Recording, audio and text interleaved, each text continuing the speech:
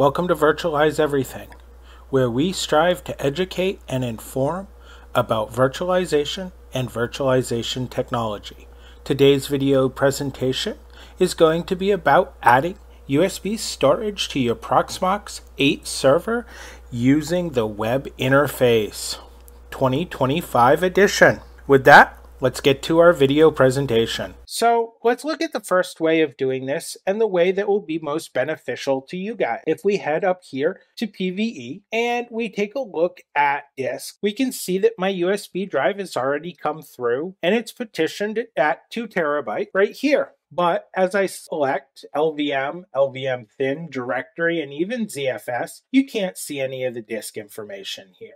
Selecting the disk, we can go ahead and wipe the disk. Now the disk appears with no partitions attached to it. Now we can click Initialize Disk with GPT, and the disk is now got a file system assigned to it. We can go ahead and go down to the one that we want to use, whether it's LVM, LVM thin, ZFS, or directory. Today we're going to be choosing directory because it's the easiest for us to work with. Later, you'll see that unlike our LVM drive here, which doesn't have anything assigned to it and can't have anything assigned to it by default, we can assign LVMs to store backups and ISO images if we're adding an external drive. As I said, because of my future goals, I'm going to choose directory. So I'm going to hit Create Directory. I'm going to select SDV. I'm going to select the file system, which I'm going to use ext4. I'm going to give it a name. I'll call mine Storage. And we're going to select Add Drive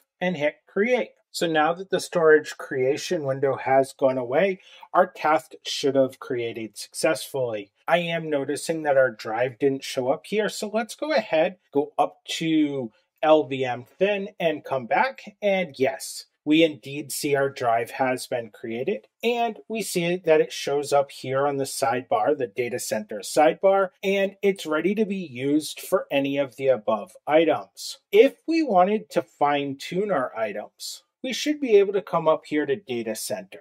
Go to storage, select storage, and hit edit. And here at this window, we should be able to select or remove whichever things we don't want it to be used. So if I didn't want to use it for snippets or use it for disk images or containers, I can go ahead, uncheck all of them, press OK, and now when we select the drive, it's going to look a lot more like the local drive where I can't use it for any of those items.